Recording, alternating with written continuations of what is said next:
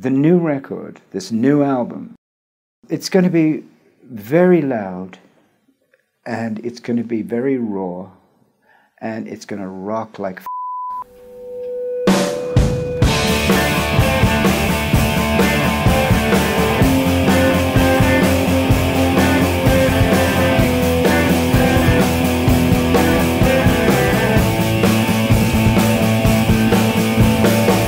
I've been asked, where did it go wrong? It didn't go wrong. Nothing ever went wrong. My hands are feeling shaky and slowly spinning out of control. You can make every mistake in the book. If you learn from those mistakes, you'll be a better artist.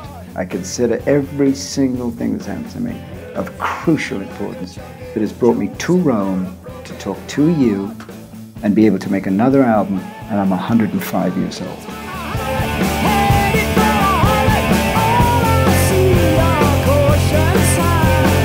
It was always music that attracted me the most because that's spontaneous and it's chaotic. You can express yourself.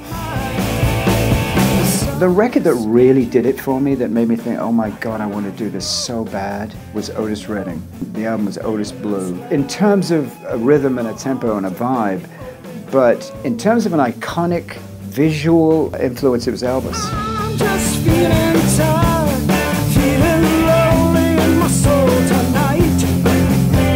Everywhere I turn, I can see you're in the back of my mind. There was never a moment when I stopped singing.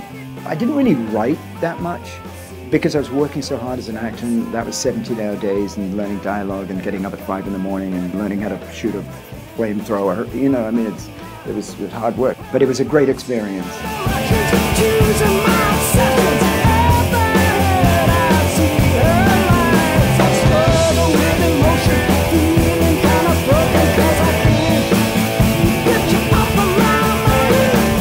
I have always written all my life about what I really feel, about what's going on.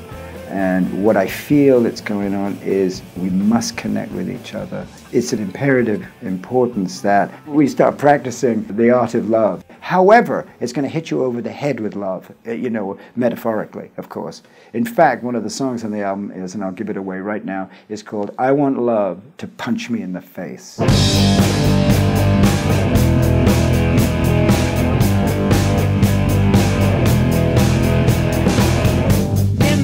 I'm gonna drop my guard.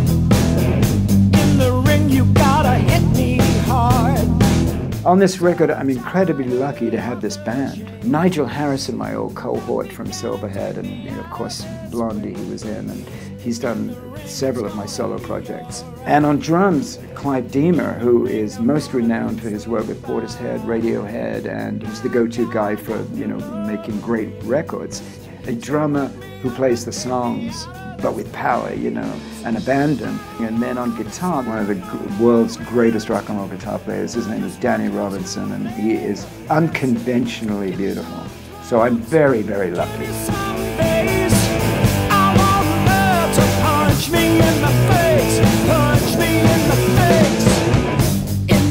I'm also really excited about the simplicity of it.